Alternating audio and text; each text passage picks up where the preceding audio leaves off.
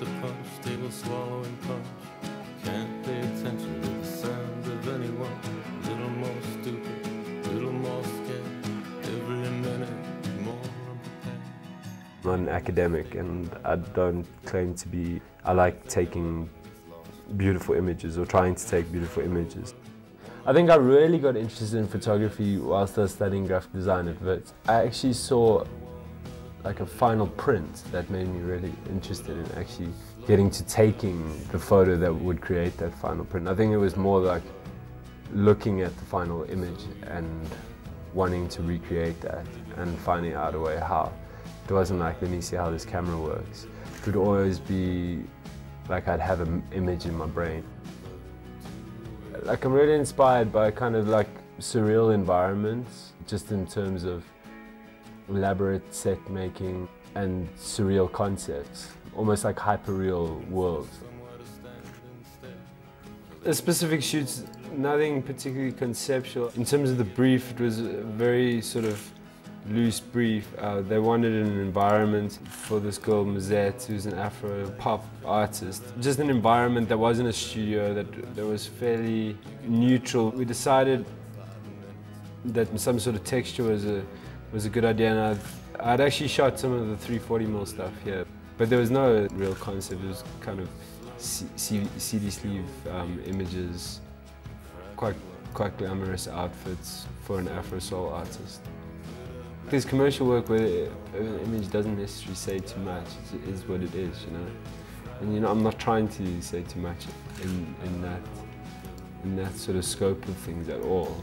I'm not pretending that we're trying to save the world. You know what I mean?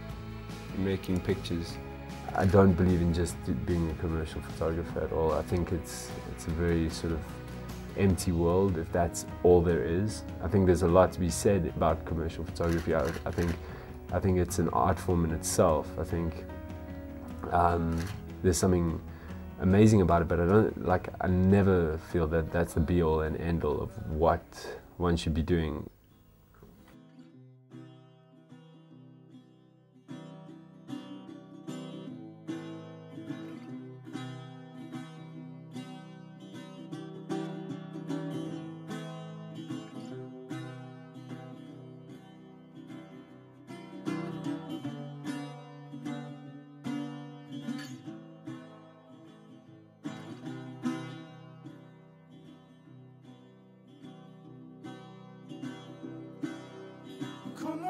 Skinny love, just let's sing it. Like I don't know if there is like a true face to anybody, you know what I mean? Like I don't think something like that actually exists. I think one of my favorite photographs is I did a series of portraits of Nomsebenzi Tsotsobi. She's the women's rugby captain, and that was like an extremely subjective shoot.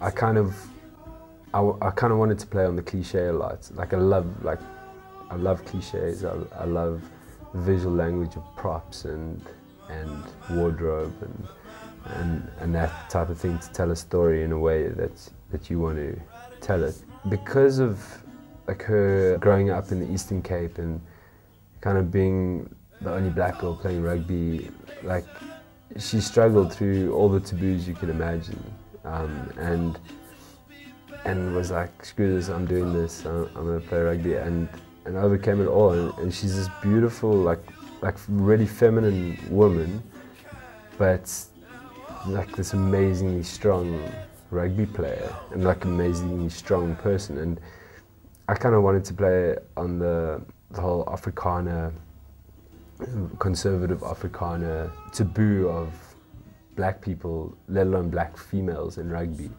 And so we shot it in an old age home next door to the stylist Grand's house.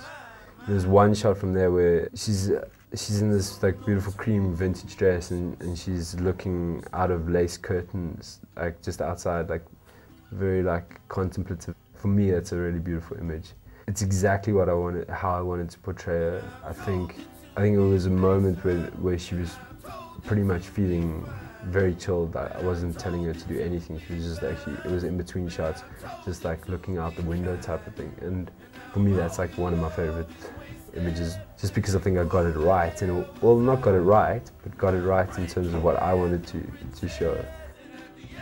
I think you could give the same set of circumstances, the same scenario to 5 different portrait photographers and you get a different response out of the same subject. Although, like a lot of what I do is not documentary portraiture, it's very, very subjective portraiture in a way, because as soon as you're using props and sets and attaching some sort of meaning to that photograph, it's changed its meaning. It becomes your meaning, not their meaning, in a way. What I'd want to create is a very raw version of anybody I photograph. For me, I'm not interested in telling someone what to do. It's got to come from them, and if it doesn't, it doesn't. And if your vision isn't what you got in the final product, then so be it.